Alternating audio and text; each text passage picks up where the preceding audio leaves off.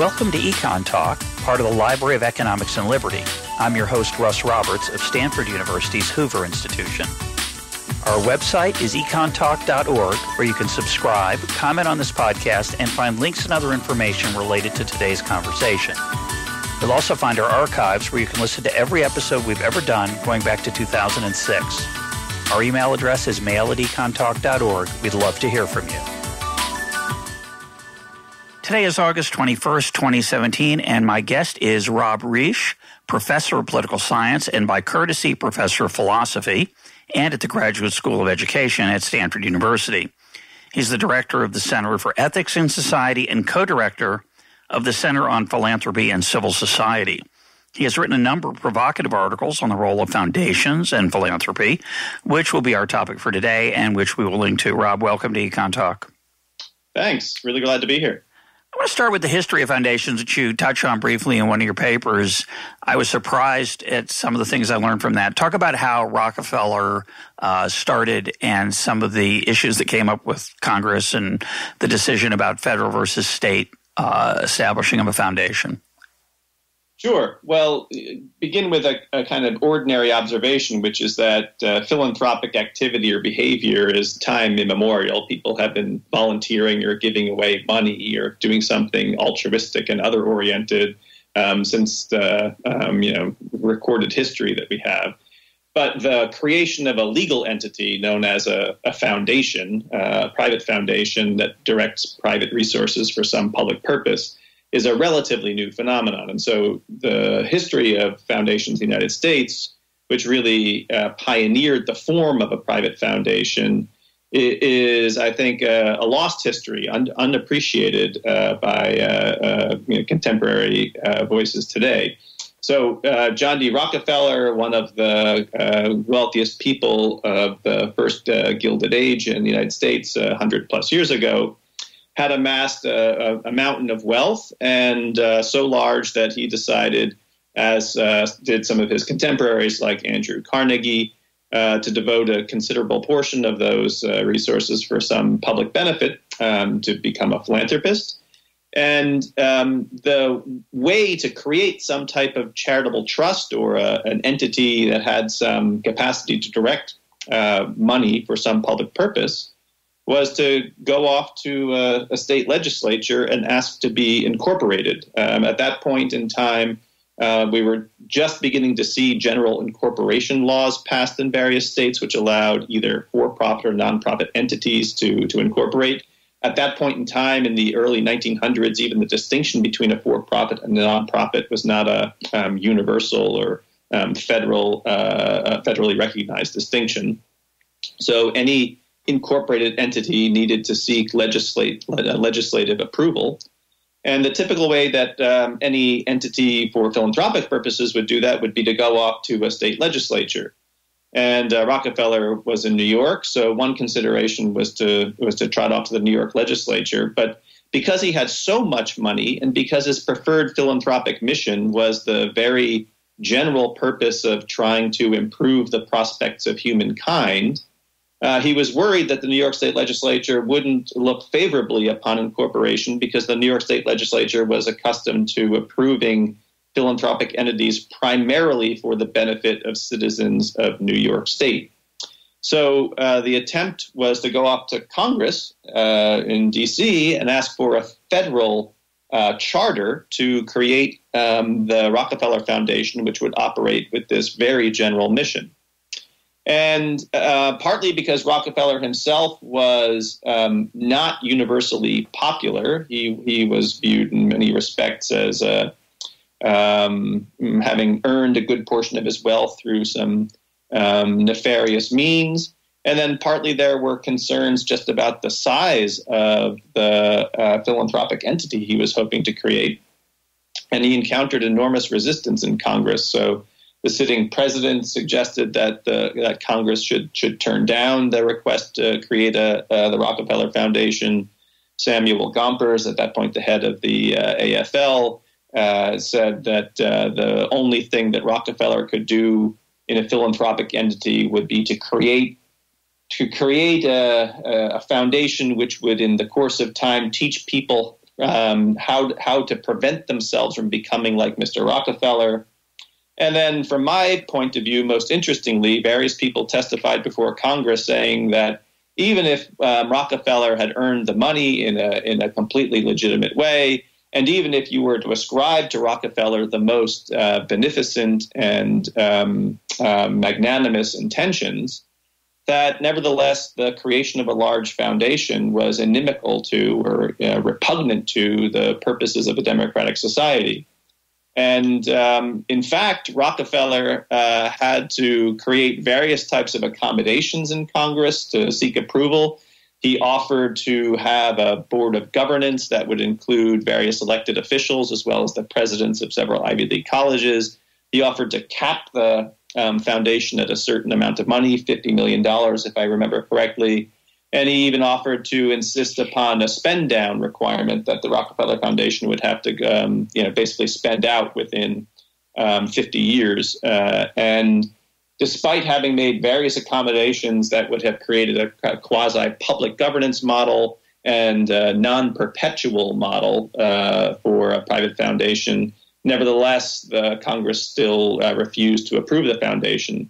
So after several years of trying, he went back to New York State and got New York State to approve the foundation and set up shop from there and more or less did what he wanted despite the state level incorporation. I just want to clarify one thing. You mentioned Samuel Gompers of the AFL. That's the American Federation of Labor, which is later merged and became the AFL-CIO for people who might be more familiar with that. So here's the thing I didn't understand. It's a legal question, I guess. Now, why did he need a foundation? Why couldn't he just give away money, right? He could just write a check, which I'm sure he did in his lifetime. He sees a charity that he likes. He writes a check. I guess there's a challenge after he dies, the check writing activity. Why do you need an organized thing called a foundation with a legal structure? Do you know? Yeah, a couple of reasons. I can't speak definitively to Rockefeller's specific intentions here, but more generally to the views of various philanthropists of that day, and I think still, in certain respects, still today, about why the foundation structure itself is important.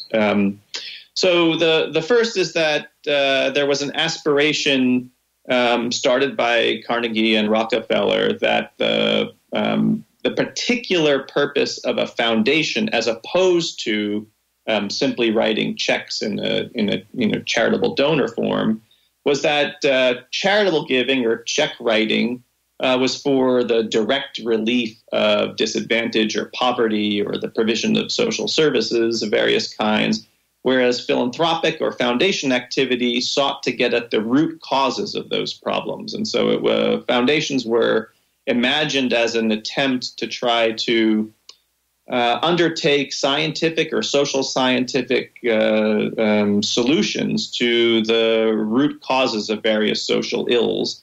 And that was considered to require a professional staff.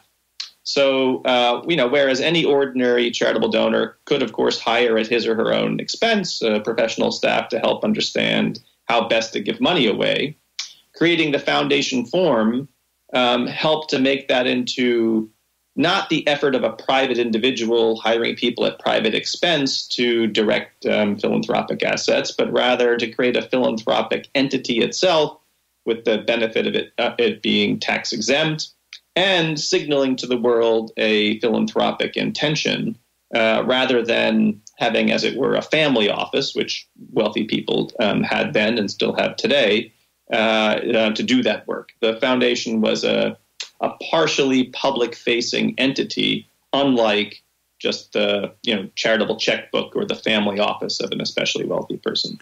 So today, the tax deductibility of a foundation's activity is very important, and we're going to talk about that.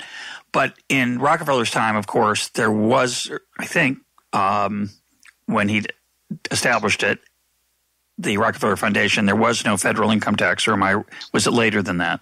Yeah, you've got it right. The proposals to create the Rockefeller Foundation and the actual creation of the Carnegie Foundation for the Advancement of Teaching and the Carnegie Corporation, that all happened prior to the introduction of the federal income tax. which came online in, I think, if I recall correctly, 1916, 1917. So you're right. The tax exemption for the direction of private wealth into a foundation didn't have any special tax advantages at the time. But couldn't they have just incorporated as a, I don't know what the choices were then, but you'd think they could just have incorporated as a company that just happened to have these missions that you talked about. The idea that they would go to Congress for special permission or the New York State Legislature is just seems weird. I don't mean to suggest there's something incredibly fascinating about it, but it's somewhat interesting. Yeah, well, maybe I should have mentioned earlier one additional reason. You alluded to this yourself. Many people sought through philanthropic means to create entities which would last beyond their death, and the creation of a corporation, an ordinary corporate form, would not have allowed donor intent to have been protected in perpetuity, whereas the creation of a charitable trust, but now converted into the form of a private foundation, did allow the legal obligation to honor donor intent even beyond the death of the donor. And in fact, the default legal arrangement for a foundation is indeed perpetuity. So in the usual skeptical phrase, the dead hand of the donor reaches out from the grave to strangle future generations. What's the right word? Generous on the part of the describer. So donor intent's an interesting thing. Let's digress on that for a minute because it's hard to describe intent, and there's a lot of slippage twixt the cup and the lip for a donor and the foundation that the donor creates. A lot of people have remarked on the fact that the Ford Foundation and other foundations probably would not make their donors so happy. Maybe they didn't describe their intent sufficiently precisely. The Ford Foundation is a special case because the Ford family formally renounced and removed themselves from the board of governance of the Ford Foundation for a variety of reasons, but was otherwise entitled to a certain governance role. And as Darren Walker, the current president of the Ford Foundation, says, if the Ford family had known that 50 years after the creation or whatever it is of the Ford Foundation that a gay black man would be the head of the Ford Foundation, they would certainly be turning over in their grave today. So, I mean, this is one of the challenges of donor intent, of course, which is that mores, norms, attitudes change. Yes. Rhodes, the one I was thinking of was the Rhodes Scholarship, which was designed for young men. At some point in the last 25 years, I don't know when, maybe they decided to open it to women, even though it's very explicitly says in the charter that it's for men only. This isn't a question of, I wonder what the donor would have wanted. It's written down. And yet, either because, I don't know who would adjudicate such an issue, could the heirs sue to have the ancestors' intent changed? Could the heirs sue if they didn't like it, that it had changed, that the directors were doing something different? Do you know the answers to those questions? Yeah, I think any of the above. So if the current board of trustees of an entity wishes to change the donor intent, the board of trustees could, as it were, sue the heirs of the initial donor in order to redirect the mission. I'm no legal scholar, but my loose understanding here is that such attempts are rarely successful, except in cases where, because of changing social conditions and indeed laws, whatever the initial donor intent had been is now either illegal or perhaps socially frowned upon, as in the case of the Rhodes Scholarships. In other cases, various outside entities, say the beneficiaries of the philanthropic entity, might sue the foundation or the trust to have the purpose changed somewhat. And then in that case, the board of trustees could, in effect, defend the donor intent, honoring the mission of the donor. So one thing that we know for sure is that foundations have become a lot more common in the last couple of decades and a lot bigger. So talk about some of the numbers there. Yeah. So the number of foundations has gone up dramatically over the course of the past generation. And, here I just think it's a consequence of the rise of inequality in the United States. And we're living in what you could call the second Gilded Age. And the number of people with extraordinary wealth has gone up dramatically. And for, familiar economic reasoning, the marginal utility of an additional dollar when you're a billionaire is pretty small for personal consumption. And people are inclined to direct a considerable amount of money for philanthropic purposes. So, my recollection of the most recent numbers is that if you went back in time about 20 years ago, we had something on the order of between 20 and 30,000 private foundations in the United States. And now it's more than double. And the number of new foundations on the scene, like, for example, the Gates Foundation, but not only, new tech wealth has brought in a large number of donors who are giving at earlier stages in their careers, at younger ages, and often trying to direct the wealth in more specific ways. So the tech wealth has created, especially out here in the Bay Area, a large number of new foundations with active and engaged donors at the helm of that money, seeking to create various forms of public benefit or social policy change. So you say in 1930 there were about 200 private foundations, and their assets were less than $1 billion. Of course, there's been a lot of inflation, but it's now over 100,000 foundations. This is as of 2013, and they're worth more than $800 billion. I just want to pet peeve of mine is a precise use of the word inequality. So you mentioned inequality, but it's really just that the richer people are richer than they were before. That doesn't necessarily mean there's more inequality. There is, probably. But it could have been we all got a lot richer, but it didn't turn out probably to be the case. But it's true that the most successful people are more successful than the most successful people generations ago, and therefore there's a lot of extra money that they are willing to give away, which is one would think would be a good thing. Mm-hmm. But you raised the possibility it's a bad thing, which I thought was really interesting, which is why I wanted to do this interview.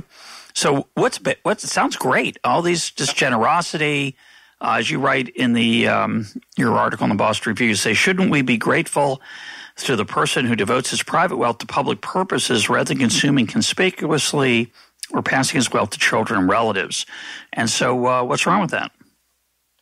Right. Certainly, I think the natural attitude today is that what citizens or ordinary folks owe big philanthropists is simple gratitude, because even if the money were somehow to be wasted philanthropically, what the philanthropist always can say in her defense is that surely it's better to have tried to have done something philanthropic than to have simply engaged in more private consumption, especially when you're a billionaire.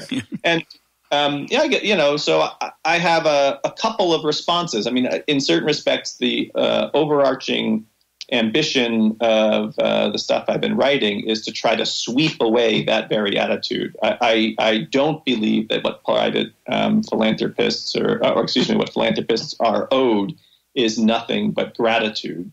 And so I'll tick off a couple thoughts about that. So the first is that, especially when we're talking about big philanthropy, people with extraordinary wealth who attempt to convert private assets into some public influence, philanthropy constitutes an exercise of power. And in a democratic society, power deserves scrutiny, not simple gratitude.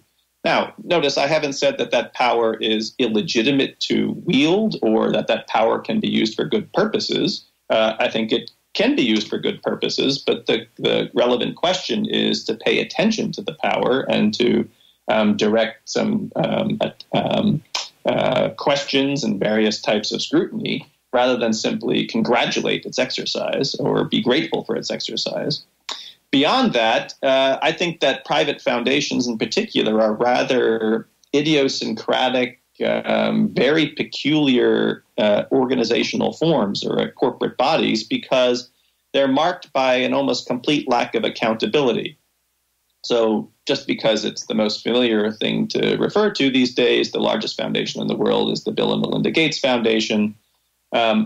foundations, unlike their corporate peers within the ordinary marketplace of for-profit firms, foundations have no marketplace competitors. There's no rival foundation attempting to put the Gates Foundation out of business. To the contrary, there's no competitive dynamic from rival firms, or for that matter, from consumers who could fail to purchase the products that a for-profit firm has on offer. In the case of foundations, there's no consumer. There's supplicants, people who are clamoring for the attention of the donor rather than potentially seeking to hold it accountable in the ordinary marketplace ways by not purchasing something. And then the alternative here to the marketplace would be various public agencies or government. And government, which spends a bunch of money in various ways, has familiar systems of democratic accountability through the ballot box, so that if any of us as citizens, we don't like what the local school board is doing with public funds for education, or our state legislature in terms of its allocations for education, we can elect some new people at the next electoral cycle and try to put people in place who have our preferred preferences. But you can't do that with the foundation. So, as the critic Diane Ravitch says of the Gates Foundation, Bill Gates serves as the nation's unelected school superintendent. I had Diane on as a guest a while back, and it's a great line. Yeah, it's a little bit misleading, and I want to just respond to your point about accountability, which is it's clearly true. And we recently had it's clearly true that there's not much accountability at foundation if you don't like it. You can refuse to accept gifts from them. You could argue that that's a sufficiently high level of accountability, since they have no power to take money away from me. They only have the power to give it away, which is somewhat different, I would say, from a competitive enterprise in a pre-market system, which has the accountability of consumer choice and the freedom not to buy the product. So it's a little bit different. And then in the case of the school superintendent, of course, an actual school superintendent doesn't have that much accountability, unfortunately. My vote at the ballot box is an incredibly weak read to lean on. We did have Chris Blattman on recently complaining about some of the initiatives of the Gates Foundation. He wrote an open letter, which disappeared into the ether, and we joked about that. So the ability of people to influence the Gates Foundation there is some ability, but it's very limited, and it's more limited, I would accept, than the ballot box. But it is different because that school superintendent forces me through my taxes to pay for the education of the children around me, even if I don't agree with it. Whereas Bill only exploits me in another way, which you wisely point out, which is he forces me to he can force me to subsidize his foundation through the way the tax system's set up, through a tax subsidy. So respond to me if you'd like to that little rant, and then talk about why the tax issue makes it a little more relevant. Let's get to the taxes thing in a minute. Let's just go with the completely appropriate observation you make, an important observation that perhaps a sufficient form of accountability for foundations is that the actual transfer of philanthropic assets from a foundation to a grantee is an ordinary contract. And the moment of contract, the recipient is voluntary and can refuse to accept the donation. So I grant that entirely. I wouldn't say, however, that that's a sufficient form of accountability, in part because the let's call it a power imbalance that exists traditionally between especially large donors and the array of needy nonprofit recipients all clamoring for the attention of the donor. In other words, here's, I think, a roughly analogous situation. Imagine a case of a wealthy person now not interested in philanthropy, but interested in transferring money to his or her kids. And so the parent sets up a trust for the child, which unlocks over various life stages with some strings attached at each point, and says to the kid, here's what I'm going to make available for you. Here's some money at the age of 18, the age of 25, the age of 35, whatever it turns out. And sure, the kid could refuse that paternalism exercised over him or her by saying, I don't want any of your inheritance, because that's a similar moment of contract. But the power that a parent wields over a child, especially, as you say, where the benefit is money that would be difficult to come by otherwise, is rather large. So it would be one nice thing would be to actually explore empirically how often does it happen that a grant offered or extended by a foundation is at the moment of potential contract refused by a recipient? I don't have that data. I'm not sure anyone does, but my guess is it happens with extraordinary infrequency. Well, of course, I mean, I agree with that. I think the issue is what strings come with it, and that would be true of the parent too. The parent, through the prospect of making bequeathing some of one's estate to a child, has influence over them long before the gift is made. That's true. A friend of mine, his father, and he's a listener to EconTalk, so I don't know if he'll catch this, but his father allegedly kept a loose leaf notebook for his children's inheritance for the will. And if any of the children misbehaved, he would just shuffle some pages out of their section into one of their siblings. Now, I don't know if that was – I love that. I think that's hilarious. And I don't know if that's apocryphal or true, but perhaps he'll let me know. Maybe he doesn't know if it's apocryphal or true. Maybe it was just a threat you had to wonder about. So it's true that the prospect of money changes people's behavior, and you allude to it in one of your articles. I heard it firsthand from a foundation officer who said after rising to his position, he was told, congratulations, you'll never get an honest compliment and you'll never pay for dinner for the rest of your life. Yeah, I ruined that joke because it should be the other order. But exactly. Or I wanted to add that, another kind of anthropological or sociological observation that people who previously were on the grantee side, so, working for a nonprofit who cross the street and become a program officer at a foundation, is that overnight they become much more intelligent, much wittier, and better looking in any room. Yeah, their jokes get funnier. It's incredible. Yes.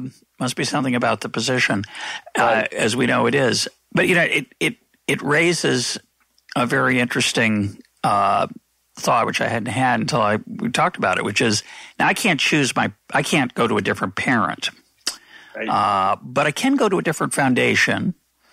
And it's an interesting thing that, and we're talking about strings earlier, if foundations put strings on their money and the recipients don't like those strings, they can go to other places. There is competition in that sense. So that's that insulates the recipients from the coercive power of the foundation to some extent. But having said that, there's no doubt that the prospect of getting money changes your behavior and gives power to the recipient, to the donor. I would also add, however, that I've seen some very wealthy people in my time, not very often, a couple. I've probably stood next to a couple billionaires in person. And one that I'm thinking of was extremely uncomfortable being out in public because he must get asked constantly for money. And because he's very generous and he's very philanthropic. And I just noticed how uneasy he was. And it's interesting, right? It's sort of the flip side of the power. You'd think having money gives you power, and of course it does, but it also comes at a price. I agree. The social awareness that people are philanthropists and have an extraordinary capacity to give money away creates a social dynamic of people who are supplicants for the most part, or just as you said before, you're always uncertain who's being honest with you and under what circumstances. All things considered, I'd say I have only tiny violins to play for people, but I don't deny the observation. I think I've read it before on the air, but Franklin P. Adams wrote a very nice poem about this. I think it's called The Rich Man, and I will not try to read it live from memory, but it's worth we'll put a link up to it. At any rate, so there is some power, but it's only the power of being a fount of money. And then the question then is the tax issue. So talk about how the tax issue comes into play and why for some people that's gives us some, as a society, some ability to regulate or at least have some say in the way foundations are run. Right. So if it were the case that philanthropy, and here I'm talking both big philanthropy in a private foundation, but also ordinary charitable giving of the sort that you or I do, making, $100 donation to our preferred nonprofit recipient. If it were the case that such giving were just the exercise of our liberty to dispose of our legitimately earned assets or money how we saw fit, then, whatever your preferences, Russ, about the array of organizations you wanted to support, whatever my preferences were, we could just say we were exercising our liberty to do with our wealth what we wished. But given that there are tax incentives attached to the creation of a foundation or the donation of charitable dollars, the existence of tax expenditures for philanthropy makes it not quite the case that we're simply exercising our liberty. What I think it's more accurate to say that there is a tax incentive to stimulate the exercise of our liberty, and then our charitable donations or philanthropic gifts are partly public and partly private. So let's just be concrete about this. The way the tax incentive works is it's a deduction, not a tax credit, means that the higher up the income scale you are, the greater the public subsidy attached to your charity.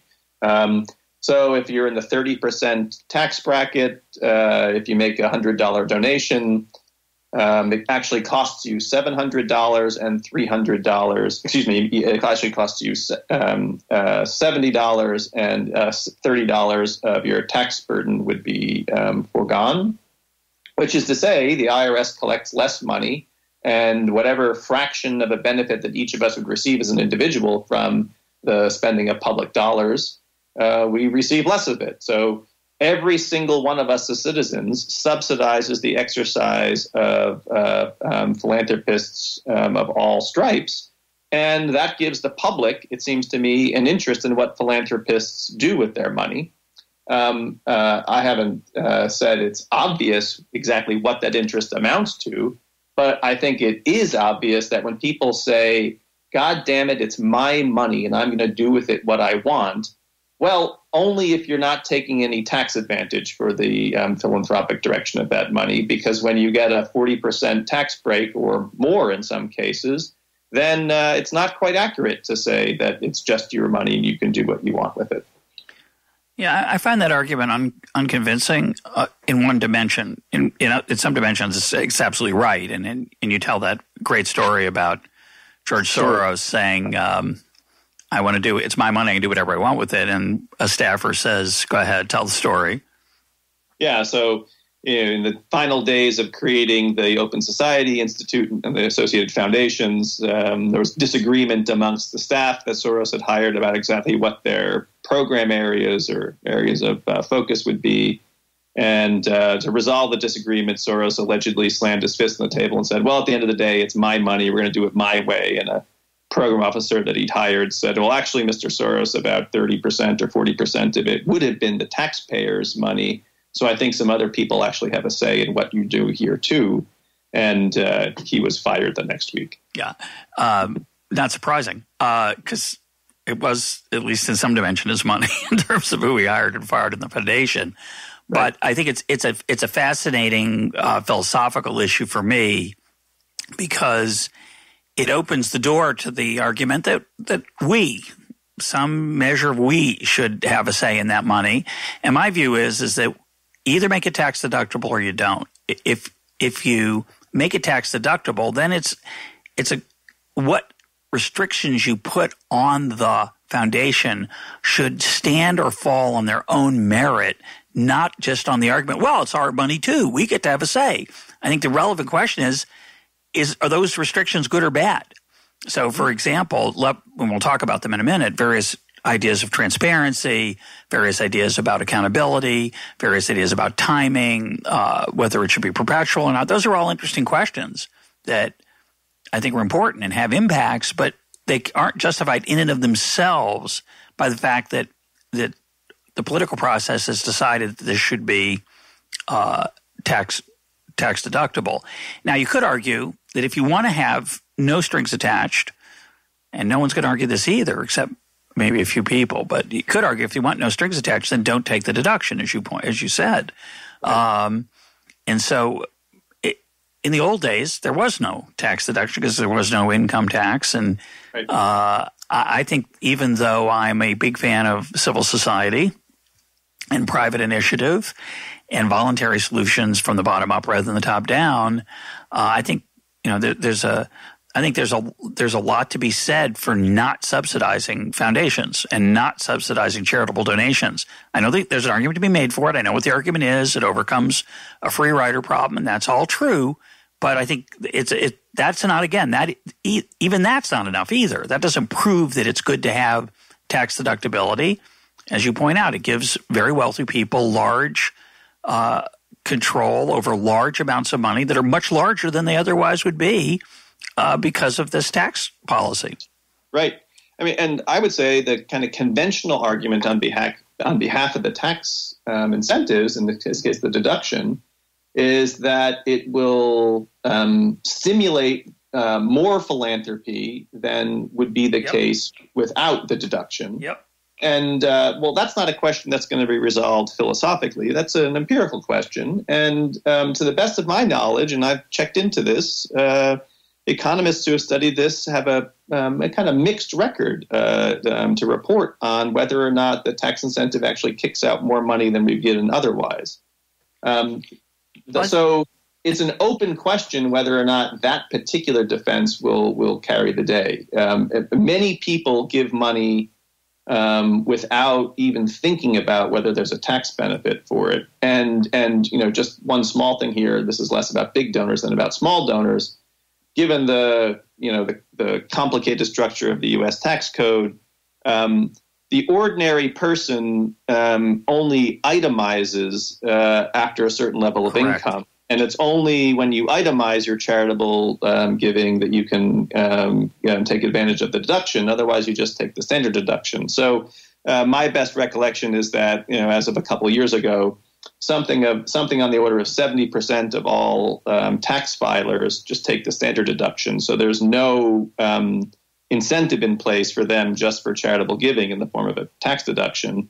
And yet the overwhelming majority of Americans, something on the order of 90+% of people, make charitable donations every year. Yep.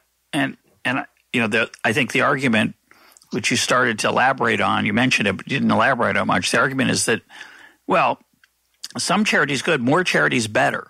And that just doesn't follow. Again, even though I'm a big fan of civil society, if I don't like what Bill Gates is doing or Mark Zuckerberg, why do I want more of it? Why do I want a small group of people deciding where large sums of money go? Now, I happen to believe in the personal liberty side. I'd much rather see an elimination of the tax deductibility and let people be free to spend where they want. But that's a philosophical question. Let's put it to the side. Having said all that, you then talk about, I think, two very thoughtful and insightful arguments in favor of foundations. You call them pluralism and the discovery argument. Talk about each of those, please. Yeah, good. So, to put this provocatively, perhaps especially for folks listening who are engaged in philanthropy themselves, I front load an awful lot of the things that I've written with deep skepticism that big philanthropy can be made compatible with the expectations of democratic governance. Why is that? Well, for the kind of trivial reason that big philanthropy represents a plutocratic element by definition. You have to have large wealth in order to create such an entity of a large private foundation. And when you're converting your private assets into some sort of public influence, you're just inviting, now with a tax subsidy on top of it, a relatively unaccountable, non-transparent, powerful form of foundation activity in a democratic society. And so what I think is possible is that plutocrats can be domesticated to serve democratic purposes. So that's the orientation I take to the question. Another way to approach this is just to say that large inequality is a standing feature of any political order. And in a democratic society, one task of democratic institutions is to try to make the wealthy elite serve democratic aspirations rather than subvert them. And I think that there are certain ways in which private foundations and philanthropy can, in fact, serve democratic purposes, and it's through the mechanisms you just alluded to earlier, namely a pluralism argument and a discovery argument. So let me take those in order very briefly. If philanthropy amounts to the creation of various forms of public benefits or social benefits through private means, it's a healthy thing in a democratic society to partially decentralize the production of social benefits so that it's not only legislatures spending the money of taxpayers through ordinary democratic means that creates public goods or public benefits. Those are important mechanisms, but they shouldn't be the exclusive mechanism for the production of social benefits for a variety of reasons. Most chiefly, in a democratic society where legislatures operate through, majority vote, you'll have minority preferences permanently disenfranchised from their preferred social good production if they always have to assemble majority in order to get the expenditure of taxpayer dollars. So by partly decentralizing the production of social goods to philanthropists who are given the permission to have their idiosyncratic donor preferences manifested in what gets funded, then minority groups or minority preferences will have a means to see some of their own preferred social good production. And when you aggregate that across all donor preferences, you get pluralism in civil society, and that is, in my view, a very healthy thing, possibly even a foundational constitutive element of a flourishing democratic order. So that's the pluralism argument. The discovery argument has to do with large foundations in particular, and here it again starts from the apparent vice of unaccountability that foundations have. And what I try to do is find if there's a way to convert that vice into a certain type of virtue. So the vice is that there's no marketplace accountability for a foundation, and there's no democratic or public accountability in the form of elections. No one can unelect Bill Gates or any other board of trustees from a foundation, and there's no marketplace competitors, as we said before. So in practice, what that means is that foundations have, if not the unique permission, at the very least an incentive structure that makes them distinctively able to pursue very long time horizon social experiments. Things that would take 10 years, 20 years or longer, where you would see the benefit of some social investment or innovation. That time horizon is ordinarily not available in the for-profit marketplace for the ordinary short-termism of the stock market and investors' patience. Similarly, not available in public agencies because of elections where people have to show, elected officials have to show typically some benefit to citizens within the cycle of election in order to be reelected. And the short-termism that's present within the marketplace and in government is not present in foundations in virtue of their unaccountability. They can take a long time horizon view. So if foundations were to be one site in which there's experimentalism around social policy, where successful innovations are subject to social scientific testing, they're demonstrated to be useful in some important way or effective, and then presented, as it were, to a democratic public for scaling up to the benefit of all citizens or many citizens. That's a completely salutary mechanism for a democratic society. It's a way of ensuring that democracies are currently alive to new social conditions and experimenting so that social policy can adapt to changing conditions. And if we can partly decentralize that experimentation, that's a healthy thing for democratic order. And you gave a couple of examples of where private philanthropy brought about some really dramatically great things. Yeah, the classic example is the Carnegie Library system. Andrew Carnegie didn't say, hey, here's a great idea. I'd like to fund libraries open to the public in perpetuity for any citizen or community that wants one. He pilot tested a whole bunch of them, partially funded them along with various cities.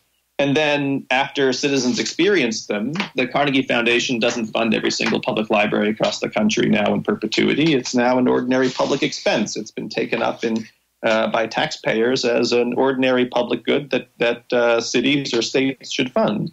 And there's other similar examples of that particular kind. I can't help but note, however, that as we got much wealthier as a society, and as unfortunately I think, or maybe not, I don't know, but we seem a little less interested in books, some of us.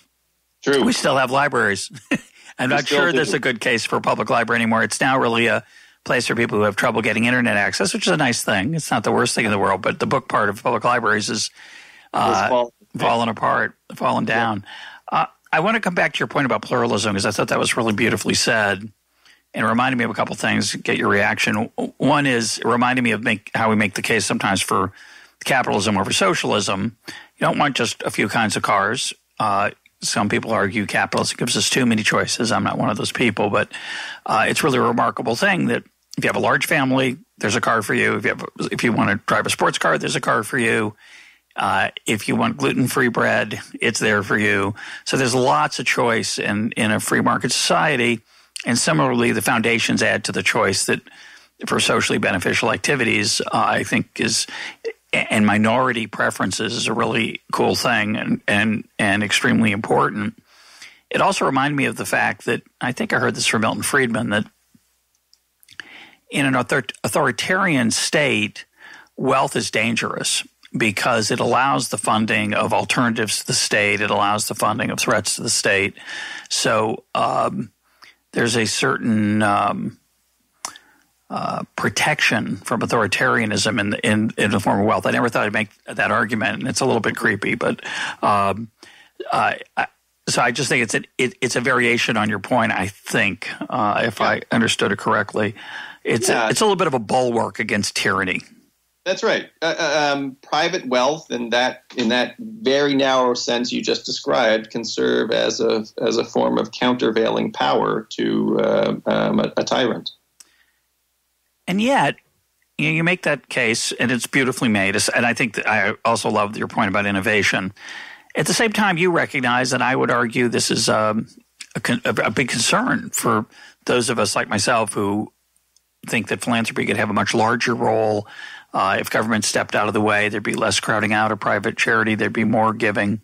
If government did fewer things, I have to confront the reality that a lot of foundations don't seem to make that big a difference. They don't seem to perform so well. And you raised that issue. Talk about that. Yeah. Well, so one of the consequences of the view I just described, and particularly this discovery argument, is that the role of foundations, perhaps against expectations now, is precisely not to try to fund ordinary social services that, especially in the case where they were once provided by the state. So as the state has budgetary problems and seeks to offload some of the provision of public services to private means, in particular philanthropy, well, that's not social innovation or experimentation. That's just finding a different way to divert the cost of a social service to some type of private means. And what that means in practice for me is that foundations, if you have a foundation and you're making a grant of money to the local soup kitchen or to I don't know, some type of in my case, I've written about the use of private money going to already wealthy public school systems, local education foundations and the like. That's, in my view, an example of the most regrettable kind of philanthropy, because it's philanthropy in the service of exacerbating existing inequalities at the level of social services where the public has already assumed a responsibility for their provision, the public schoolhouse. And so what that's a case of is that, parents take a a tax deduction for the worsening of an inequality that the state, in my view, is already responsible for remedying. And in so doing, think that they're noble for having engaged in the activity. Yep. A kind of psychological perversion on top of it all. So when foundation money goes for this genuinely long time horizon, risky undertakings of new social experimentation, that's a salutary thing, but not in the form of public service provision of the kind that's familiar already. Charitable giving might be fine for that, the $100 checks that you and I write, but we're not exercising huge power in doing that. But if you got a foundation, you shouldn't be doing that type of work. Let me try out an analogy on you that I've given on a couple of occasions. So when I give a talk to people who work in foundations, there's ordinarily some who are quite resistant to the criticisms I have to offer. Huh. And so You're right. kidding. Stop it. No. I've tried sometimes beginning in a different direction. I'll say to people, I want to talk about the very eccentric organizational form of the private foundation, the legal codification and promotion of plutocratic voices in a democratic society. But before I get to that, let's talk about an organizational or institutional design that I, as a professor, enjoy that most people think is indefensible, and that's the existence of tenure. Yeah. Which is job unaccountability for the rest of my working life. So, short of breaking criminal laws or somehow abridging my contract, which requires me to teach a few classes, nothing that I do with my research career could cause me to lose my job at this point. And again, I think the ordinary attitude that most people have is that that's a preposterous institutional design to be unaccountable for your job performance for life. And what I often say to people is that's basically the institutional design of an endowment. And in fact, the design is not for life, but for perpetuity. No accountability for the performance of the endowment over the course of eternity. And donor direction, just as I have, intellectual direction of my own research interests. So, what I ask people could be the defense of tenure, and there I think the answer might have something to do with free speech protections, but leave that aside for the moment. And it has something to do with the kind of long time horizon research experiments that scholars will take with the protection of tenure, so that if I want to try learning 2 different languages, immerse myself in some other environment for a long time, or study for 20 years to try to solve some mathematical proof, or become the world's expert on a single animal species, and then write up my work in a peer-reviewed way that contributes to humanity's storehouse of knowledge. That's the kind of research activity that's not likely to be undertaken in the private marketplace or in public governments. A lot of it will amount to nothing. I'm not wildly optimistic that all of the research activity of tenured professors is a truth tracking or a contribution to knowledge. And let's say 75% of it amounts to nothing. But the 25%, or pick a number of your choosing, that does, is an important contribution. Now, here's the rub. If what I did as a tenured professor was to do small ball, modest incremental contributions to knowledge, a commentary on this paper, an additional little thing here and there, well, just put me on a 5-year renewable contract and nothing about my output or anybody's output changes. If tenure is a justifiable institution, then I've got to be engaged in risky, long time horizon research projects, a lot of which will fail, but the design of tenure for some people will prove to be quite socially useful. So that's the analogy I draw to a foundation. If foundations are doing really tiny, risk-averse, modest social contributions that aren't especially innovative, that aren't long time horizon, then you don't need the institutional design of a foundation. Just make a donor-advised fund and write some checks. So tenure and the form of private foundation are justifiable in light of their long time horizon experimental permissions. Yeah, and as somebody who's not a particularly big fan of tenure and who really likes the idea of a foundation, I'm in trouble either way. When I look at the empirical evidence, I don't see a lot of evidence that tenure actually generates those long horizon projects. In fact, it tends to induce the opposite. To get tenure, you have to publish a lot of articles and try to be influential as quickly as possible. So certainly when you're pre-tenure, you tend to do very unambitious things. And now once you have it, now it's suddenly, turn that switch off. And it seems to me that a lot of academics don't get out of that habit. But even I think that's just a cheap shot at not a cheap shot, just a easy form of lowbrow scientific observation. I think the much bigger problem is that the people who go into academic life are not particularly risk-taking. The idea that they would find this post-tenure environment the life with tenure environment exhilarating for the freedom to do bold and brash things clashes with the psychological makeup of most academics. There may be an exception or two, or 10 even, maybe, in which case, and it may be that those 10 do enough that's worthy that it justifies the whole thing, although it may also be the case that their passion would be fulfilled no matter what. They would work in some garret out of love for their subject at a pittance without the need for tenure. And so to come back to foundations, and by the way, I love the analogy. I think it's very clever for getting them to open their mind to your ideas. But I think similarly, there's a problem with foundations that it can often attract people who are not risk takers, who aren't entrepreneurs. They're doing something else typically. And I've talked about this before in the program. I think a lot of nonprofits struggle with mission creep. Right. They start off passionate about the goals of the foundation and the power of innovation. But after a while, they tend to focus on just getting their budget larger. And I think the challenge for those of us who think that foundations could play a much larger role in civil society is to think about ways to innovate their performance. Someone who works on that, I think, in a very thoughtful way, I don't know if you've read his work, is Dan Pallotta, who's been a guest on the program. Yep. And so I think we really need to try to revolutionize something of this world for it to have the impact it could have.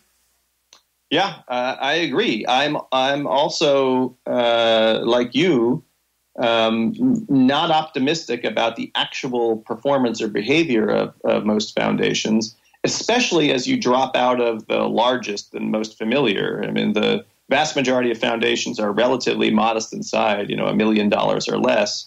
And those tend to be entities which are mainly ways of employing your children or your extended family, to bring together your relatives for intergenerational family value transmission, and to have some, enhanced social standing. I'm being a little bit skeptical or cynical there, but if you have $1 million foundation which has a 5% annual payout rule, where you're employing a bunch of relatives, the amount of money actually going out the door annually for social good production is pretty modest. And you could accomplish it just by writing charitable checks every year and forego the form of the foundation. And I think that would be socially better than the existence of foundations.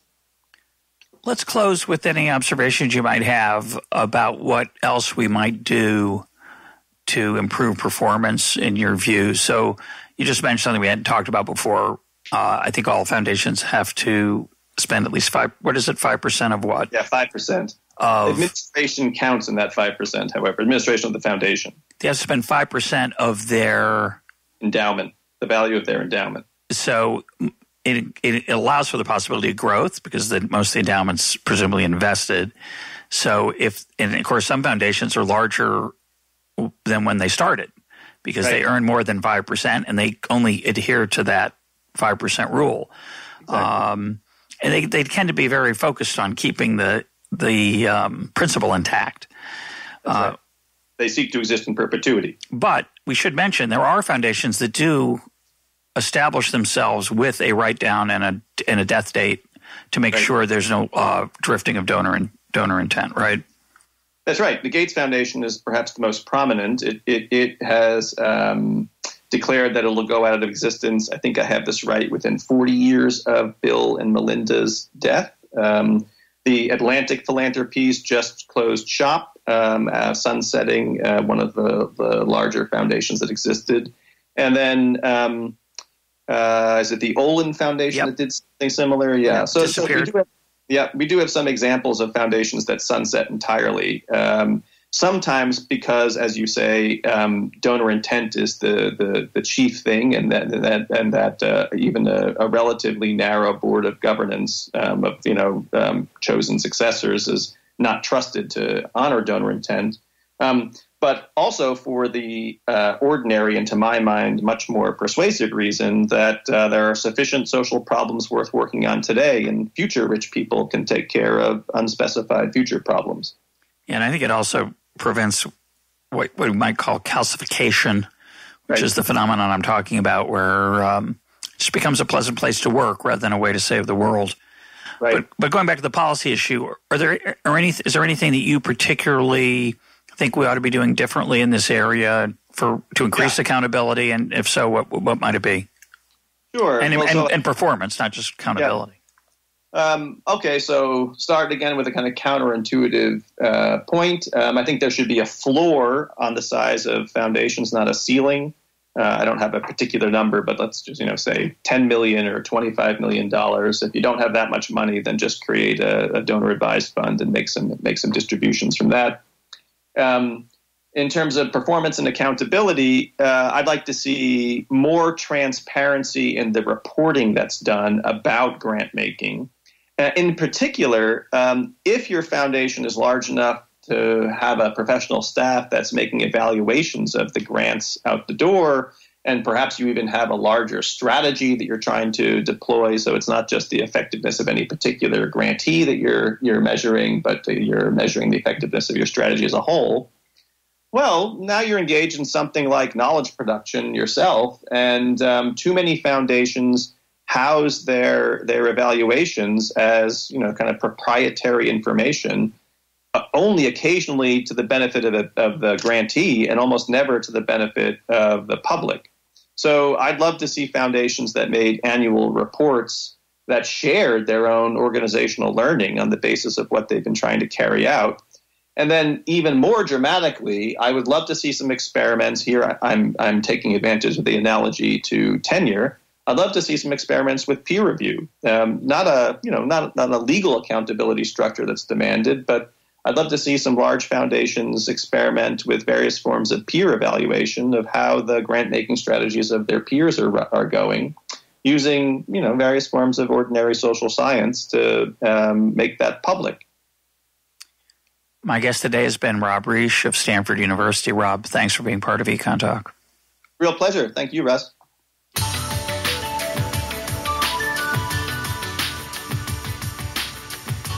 This is EconTalk, part of the Library of Economics and Liberty. For more EconTalk, go to econtalk.org, where you can also comment on today's podcast and find links and readings related to today's conversation. The sound engineer for EconTalk is Rich Goyette. I'm your host, Russ Roberts. Thanks for listening. Talk to you on Monday.